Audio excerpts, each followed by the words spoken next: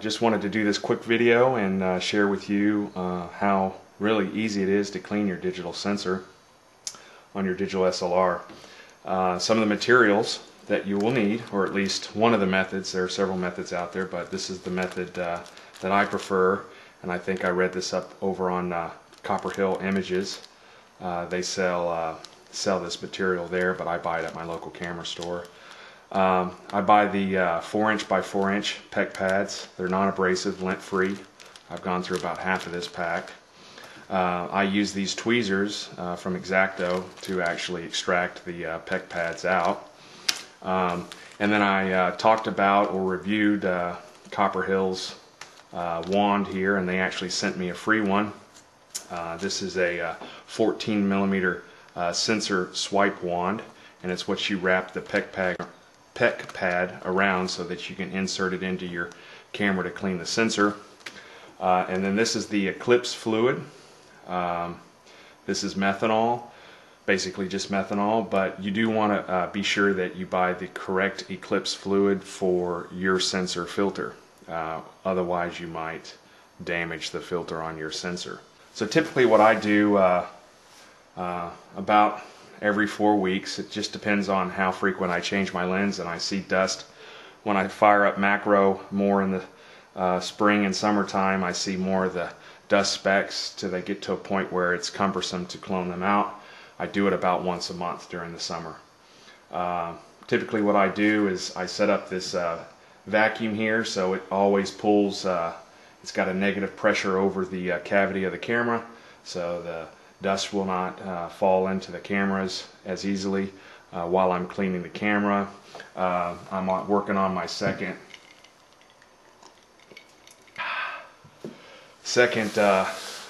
glass of whiskey on the rocks, and it helps calm me down. I think I have a tad touch of ADHD personally. Yeah, seriously, you know, without anything to calm me down, I'm in there and, you know, I might pull out a mirror if I'm not careful. So let's get started. Okay, the first thing I'm going to do is I'm going to extract the sensor wand with the old pec pad on there, and I usually reuse it. So I'll have it staged just like this. The reason I use the old one is I can put some Eclipse on it, kind of go a little heavy on the Eclipse, maybe 2 to 3 drops, and really get that dust off. And then the next round will be a clean with just 1 drop of Eclipse, and then I'll go do a test shot. So for one prerequisite for cleaning the sensor, make sure you have a fully charged battery, because you don't want the battery to die while the mirror is locked up for cleaning and the shutter is open. So the first thing I'm going to do is I'm going to remove the lens, place the camera cap on so I don't have to worry about it and I can get it ready here for cleaning. Put the lens cap on the back of the lens. This is the 100mm macro from Canon, and I'm ready. Now essentially what we're going to do, I will simulate here so it's easy to see. Let's say this is the sensor filter. What you're going to do is this sensor swipe is actually wedged like this and this. You're going to insert all the way to this corner, upper left corner. You're going to press down and you're going to swipe and move up to this corner, lift, and then go to this corner and swipe like this and lift. And there's about a 2 to 3mm overlap in the center. That's why this one here is 14mm, right? 14mm. So again, I highly recommend buying the sensor swipe from Copper Hill Images, because it's a soft tip. It's actually like a little spatula. Okay, step 1, I'm going to put about 3 drops. That's about 3. Insert it back into the plastic pouch there. Stand by, go to on, menu, sensor cleaning, go OK. That's when the mirror pops up and the shutter opens. We're ready to clean. I take this out of the plastic pouch, turn my vacuum on, of course, first, so you won't hear me from this point on.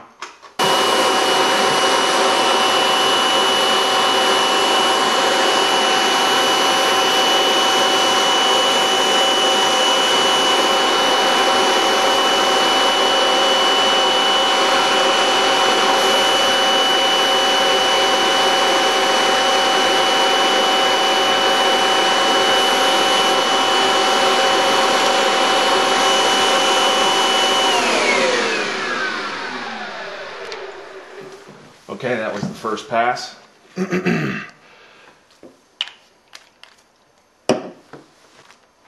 Now we're going to remove the old swipe from the last cleaning and the cleaning that we just did.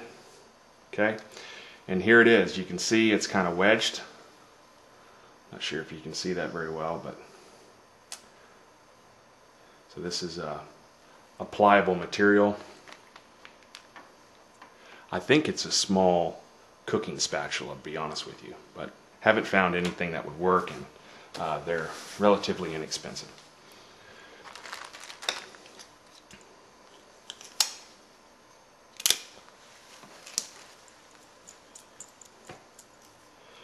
All right. Stand by some tape here. Going to extract a new pec pad.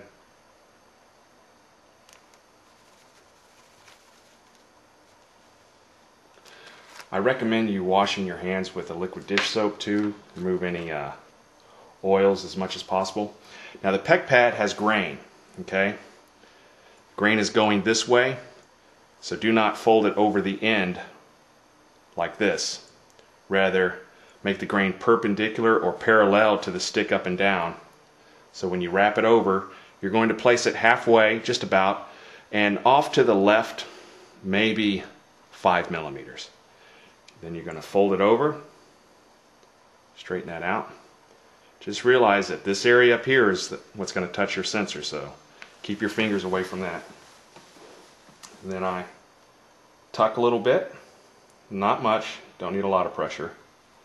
Fold this over, okay, just like that.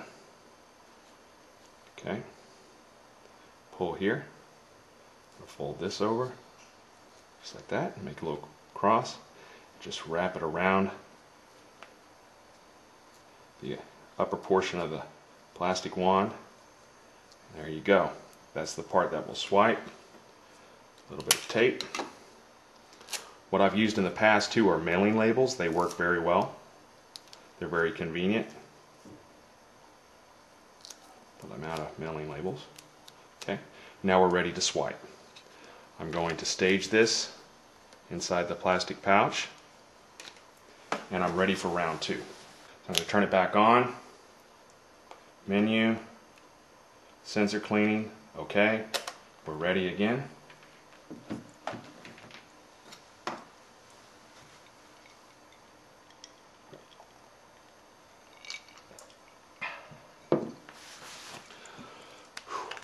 All right. Just 1 or 2 drops now. That'll work slowly. So now we're ready to clean. Sensor cleaning mode is on. Swipe is ready. I'm going to turn the vacuum on.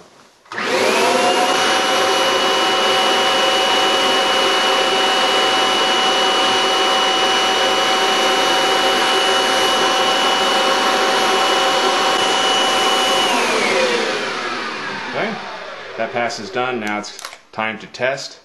I set it at ISO 100, focus to infinity, manual focus, and aperture priority at f18. Take a shot at a blue sky, preferably a blue sky. If you don't have a nice clear blue sky, a blue LCD screen will work, or even a bright lit piece of paper will work as well. So let's go do a test shot.